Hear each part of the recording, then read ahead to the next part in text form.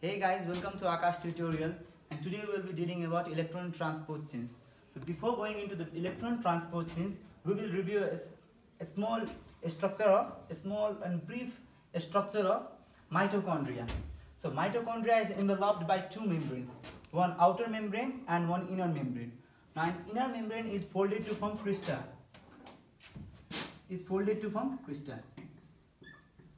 So we are mainly concerned with the enzymes, various enzymes that are associated with the outer membrane, intermembranous space, inner mitochondrial membrane and the mitochondrial matrix. And informations that the outer membrane is permeable to most of the enzymes and the metabolites, but the inner membrane is impermeable or selectively permeable. That is permeable to only some of the metabolites, and it is impermeable to hydrogen ions. Now the various enzymes that are being associated with the various layers of mitochondria are the enzymes that are found on the outer membrane are acyl coenzyme A synthase and glycerophosphate transferase. In the intermembranous space, that is between the inner membrane and the outer membrane, creatine kinase, adenine kinase. Now the enzymes or the various substrates that are being associated with the inner mitochondrial membrane is the respiratory chains or the components of electron transport chains. There are 5 complexes. 4 complexes are mobile carriers, that is the respiratory chain, one ATP synthase complex, and some proton transporters. Now in the mitochondrial matrix, the enzymes that are found is citric acid cycle, that is the enzymes of the Krebs cycle, pyruvate dehydrogenase, and for the enzymes of beta oxidations of fats. So this is a brief review about the mitochondria and the various enzymes that are being associated with the various membranes and the matrix. Now if we take a cross sections of the mitochondria from here, we'll get these structures. For the sake of clarity, I have made a simplified versions. That is the complex 1, complex 3, complex 4, again from complex 2, complex 3, and at last it is the complex 5. It is often known as ATP synthase complex. This is the mitochondrial matrix, inner mitochondrial membrane and the intermembranous space. So what is electron transport chain? Electron transport chain is a process in which electrons are transferred from an electron donor to an electron acceptor, from donor to acceptor.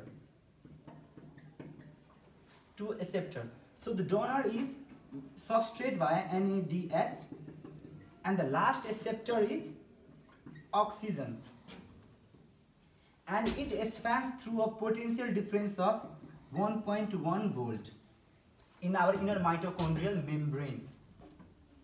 Now the names of various complexes are, first of all, complex 1. It is often known as NADH coenzyme Q reductase. Why it is named so? I will be dealing with the names after undergoing into the various complexes. So first of all, this is a substrate in the form of pyruvate or citric acid cycle substrates or beta oxidations. So they will transfer electrons to NAD+. So it will be changed into NADH. Now NADH will transfer its electron to FMN,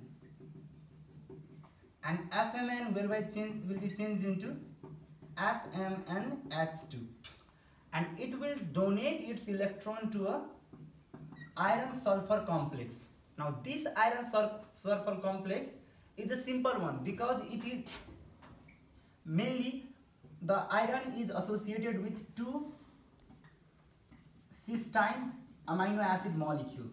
So it is a simple FES complex, and it will donate its electron to ubiquinone or coenzyme Q. So we can see it is a transfer of electron from NADH to coenzyme Q. So this complex has got the name NADH coenzyme Q reductase complex. And this reaction is associated with pumping of 4 hydrogen into the intermembranous space. Now coming on to the second complex.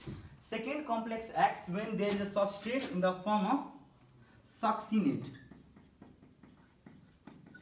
Now succinate will be changed into fumarate, and electron will be transferred to FAD.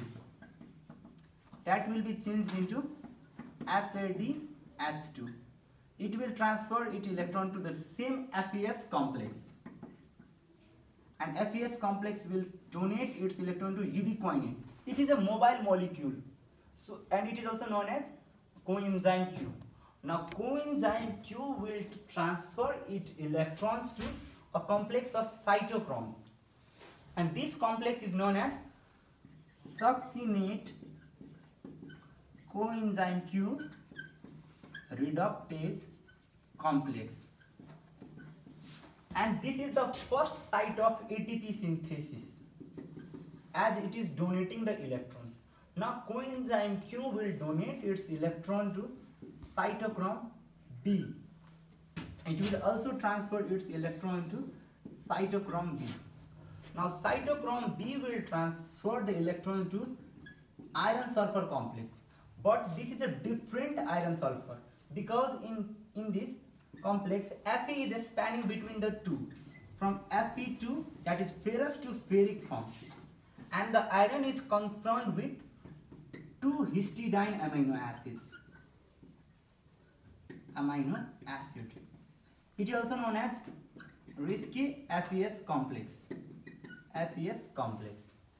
Now this FES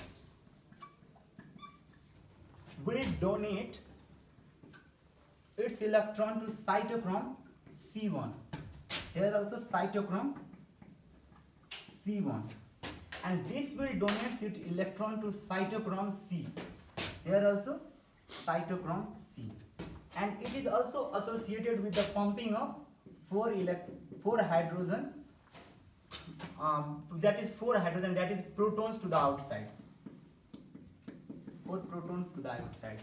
Now this cytochrome C is again mobile complex, and it donates its electron to cytochrome A, and this complex 4 is also known as, this is a cytochrome complex, and we can also know that is a coenzyme Q complex, coenzyme Q cytochrome C complex, because we can see there is transferring of electron from coenzyme Q to the cytochrome C. Now this complex 4 is known as cytochrome oxidase.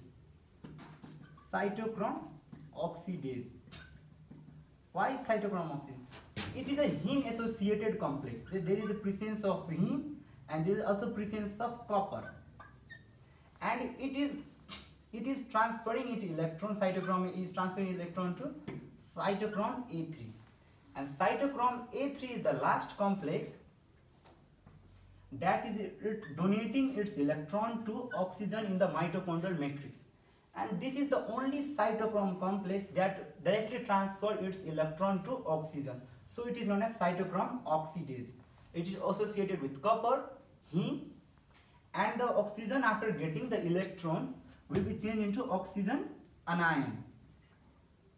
Oxygen anion that will be reacting with 2 protons to form water, and this water is known as metabolic water, and this process is associated with pumping of 2 hydrogen ions to the outside.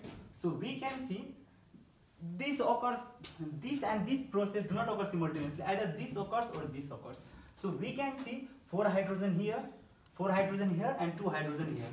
So in total 10 hydrogen, that is 10 hydrogen ions, so 10 protons are pumped to the intermembranous space, and the first site of ATP synthesis, second site of ATP synthesis and third site of ATP synthesis.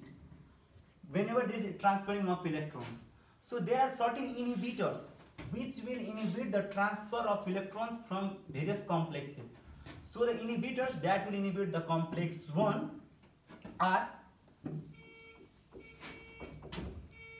rotenone, amobarbital, amytal, and pyridine. Whereas the inhibitors that will inhibit the complex 2, the complex 3 to transfer the electrons are British anti-Lewisite, and the complex 4. It is the most common asked questions is the cyanide H2S sodium azide. So whenever there is presence of inhibitors, so there will be no transferring of electrons and no electron transport chain occurs, and this gradient will cause the hydrogen ion to be pumped from the complex 5. This process is coupled with the oxidative phosphorylations that I will be dealing in my next lecture. So this all is about the electron transport chain. I hope you have understood this. Thank you.